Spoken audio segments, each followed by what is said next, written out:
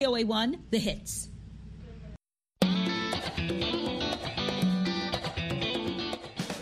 Welcome to Learning English, a daily 30-minute program from the Voice of America. I'm Jonathan Evans. And I'm Ashley Thompson. This program is aimed at English learners, so we speak a little slower and we use words and phrases especially written for people learning English. Today on the program, you will hear from John Russell, Brian Lynn, and Dorothy Gundy.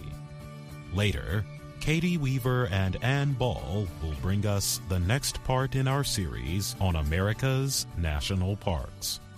But first, children are suffering severe trauma as Israel continues its bombing campaign against Hamas militants in the Gaza Strip. Gaza health officials say at least 63 children are among the 217 Palestinians who have been killed in Gaza. The fighting between Israel and Hamas began on May 10th. One example is 7-year-old Susie Ishkantana. She spent hours Sunday under the wreckage of her family home. Her brothers, sisters, and mother died.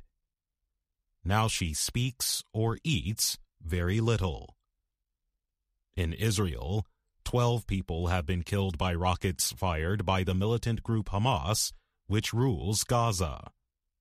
All but one of the people killed were civilians. One was a 5-year-old boy. For many children, it is trauma they have experienced for much of their lives.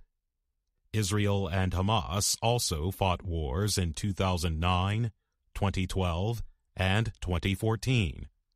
Each time, Israel has launched heavy airstrikes in the small area where 2 million people live. Israel says it does everything it can to prevent civilian deaths. Sometimes, Israel sends warnings to people to leave buildings that are about to be bombed. Hamas has fired hundreds of rockets, but most are stopped by Israel's defense system. Israel also continues to bomb targets in Gaza. The Ishkantana family was buried under their home early Sunday after intense bombing of Gaza City. Israel said it was targeting a Hamas tunnel network. The strikes came without warning. Riyad Ishkantana said he was buried for 5 hours under a big piece of wreckage. He was unable to reach his wife and 5 children. I was listening to their voices beneath the rubble. I heard Dana and Zane calling, "Dad, Dad," before their voices faded, and then I realized they had died, he said, speaking about 2 of his children. Susie was brought to the hospital alive, the second oldest of his 3 daughters and 2 sons.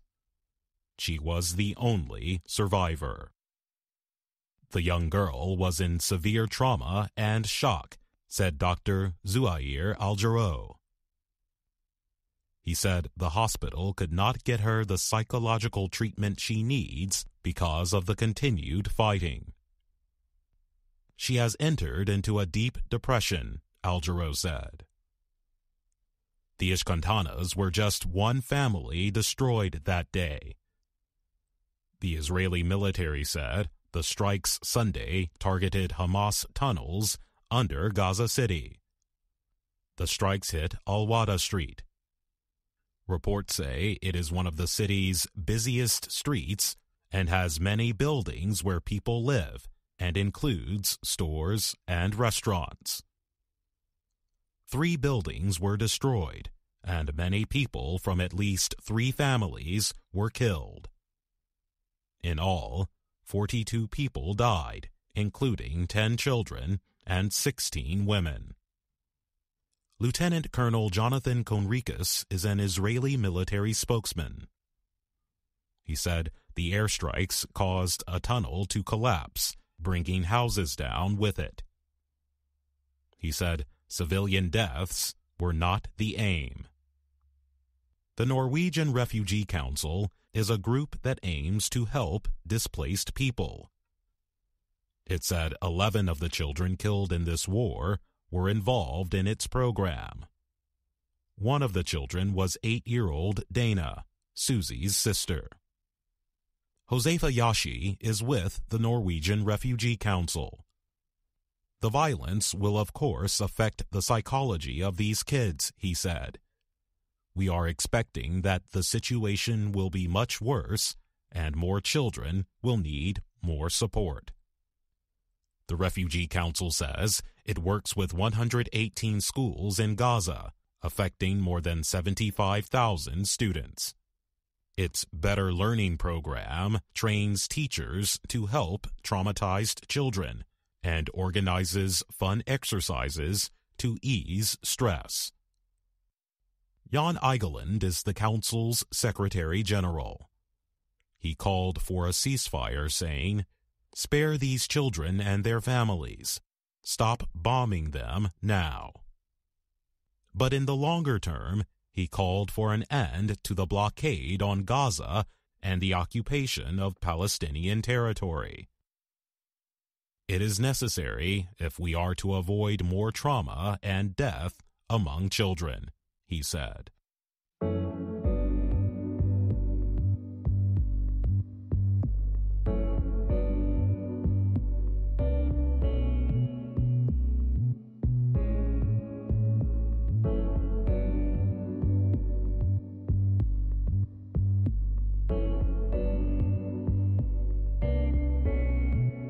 Experts say it could be 2023 or later before COVID-19 vaccines are widely available in some countries.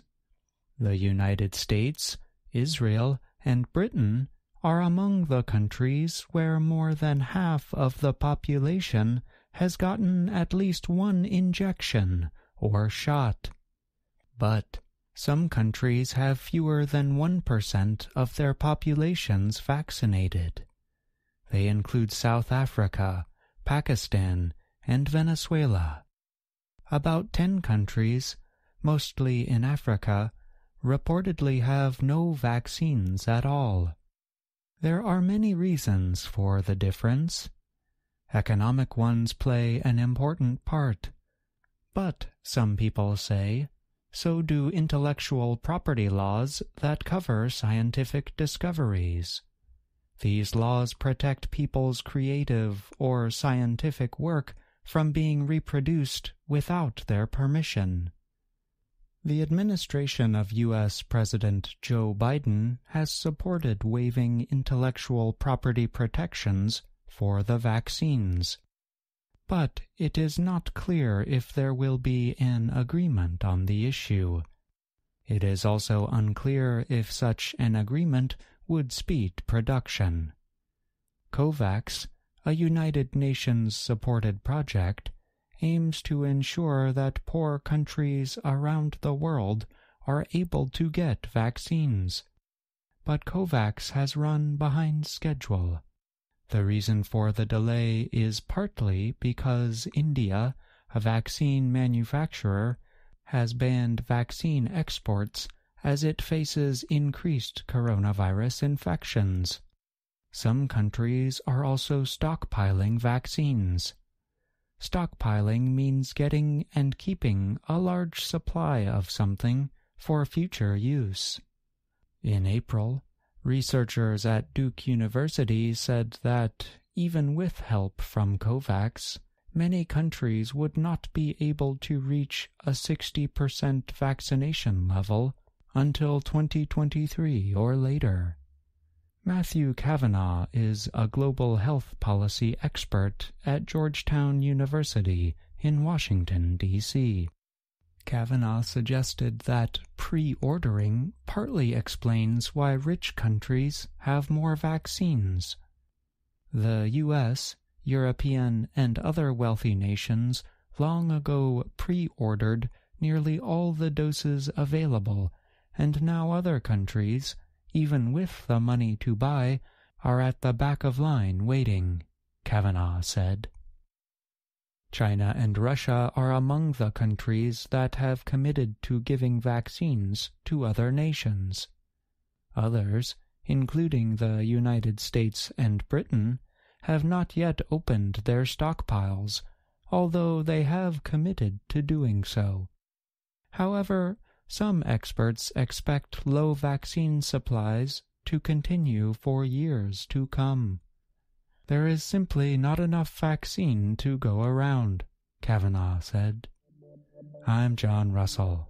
Apple is fighting a court battle against Epic Games that could affect how major technology companies are regulated in the future. The trial, which began in California on May 3rd, is expected to last about a month. It centers on whether Apple's control over its App Store system unlawfully locks out competition. Apple requires that nearly all third-party software developed for iPhones and other iOS devices be released through its App Store. It also requires developers to use Apple's in-app payment system, which charges commissions of up to 30%. Epic, which sells its hugely popular Fortnite video game on the App Store, argues that Apple's requirements establish a monopoly. The two companies are debating whether Apple has the right to set its own rules, fully control its payment system, and remove apps from the App Store. Epic tried to avoid paying Apple by creating its own payment system for Fortnite. But Apple said the action violated its rules, and the company kicked Epic out of the App Store. That dispute led Epic to bring the legal action against Apple. Apple rejects Epic's arguments. It says its payment structure is not unusual in the industry, and it says its commissions are fair in exchange for giving developers access to a worldwide marketplace that it spent $100 billion to build.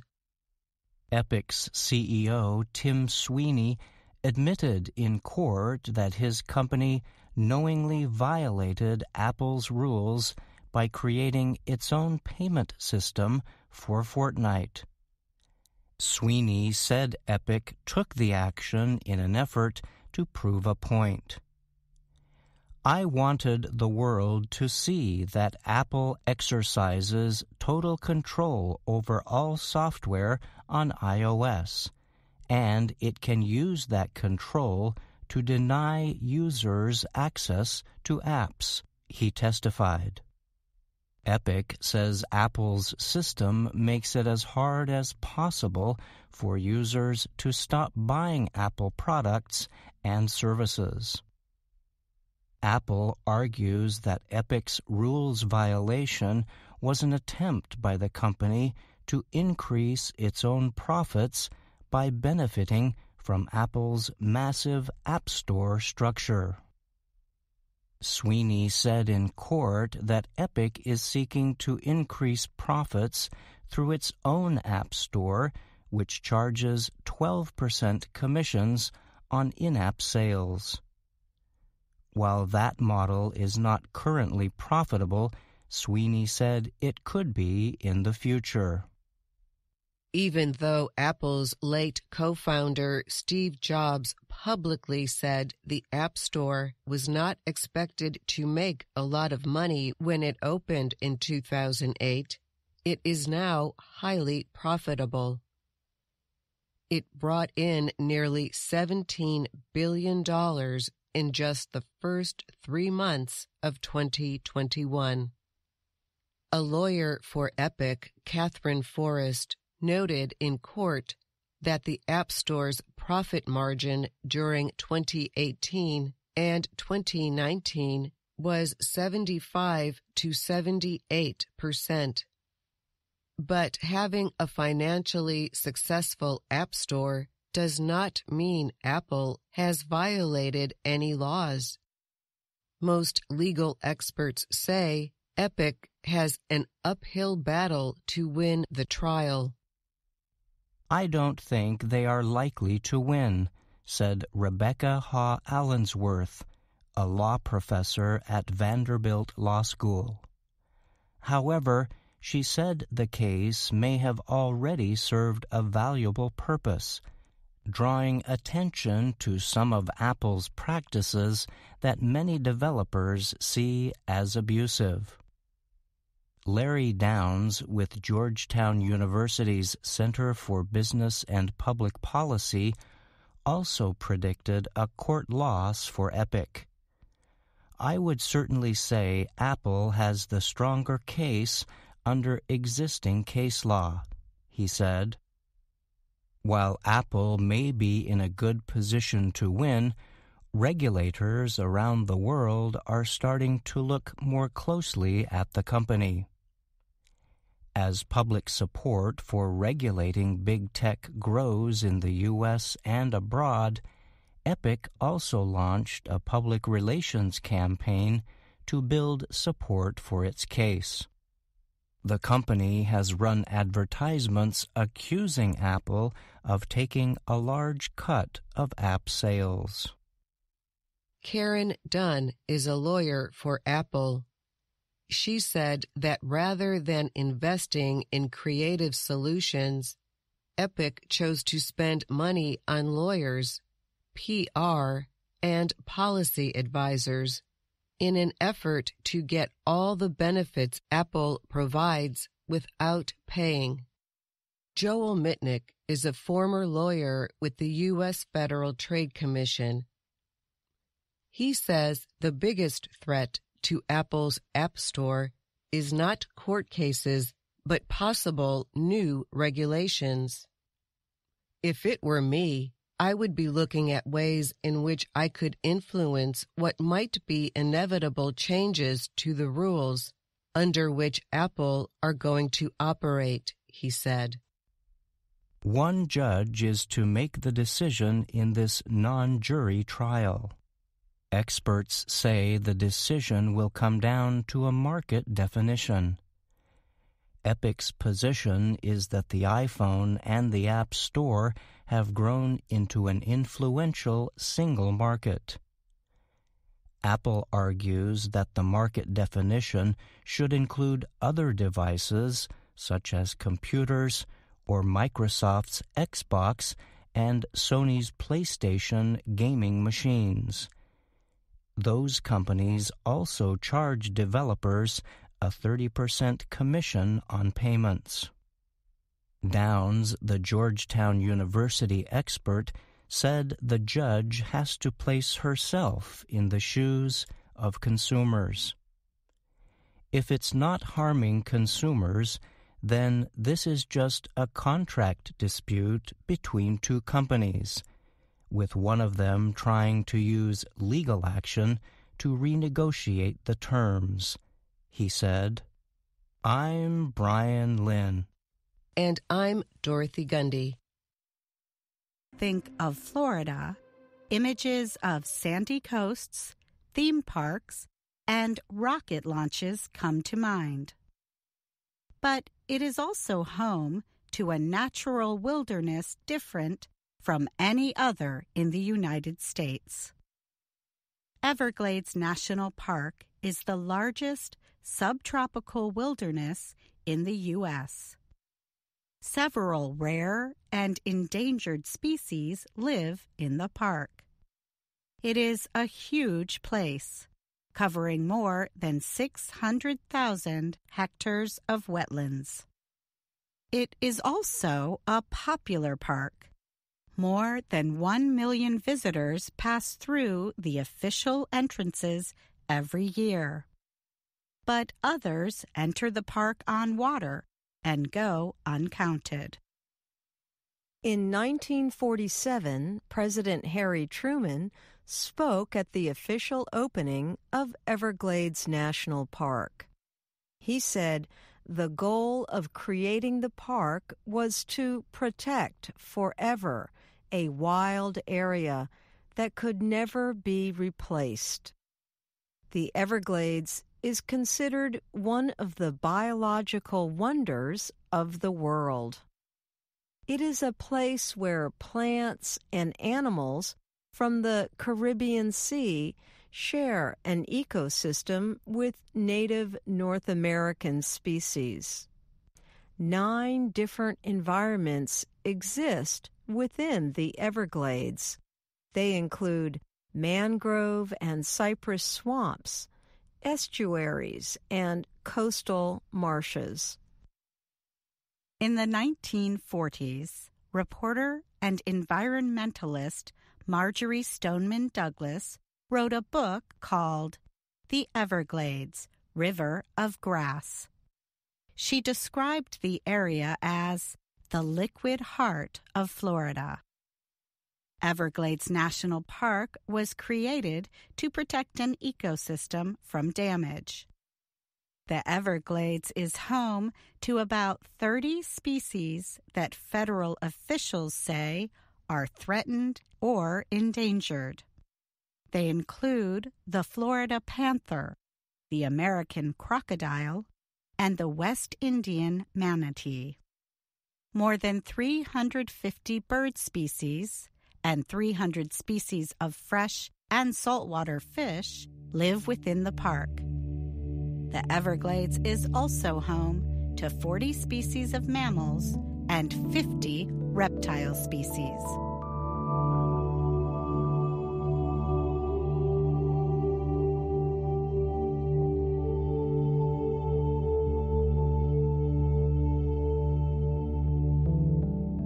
Visitors to the Everglades will see many exotic plants.